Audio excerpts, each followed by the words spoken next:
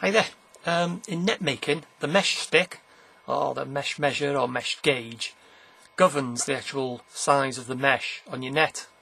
So for instance, if you're making a rat net, or a net for certain types of fish, then you want a fine mesh on your net.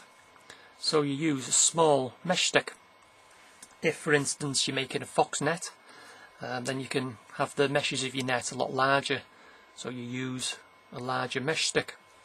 If you're using a 1-inch mesh stick, the actual size of the mesh of your net will be 2 inches.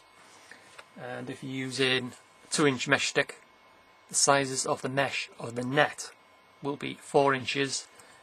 And if you're using a 3-inch mesh, the actual size of the mesh of your net will be 6 inches. And they come in a variety of materials. You can make them your own or buy them off the shelf. I've knocked these up myself. That one's made out of ply. That's 1 inch, and that's a 2-inch. Made that out of hardwood. It's another 2-inch. That's just out of a bit of ply.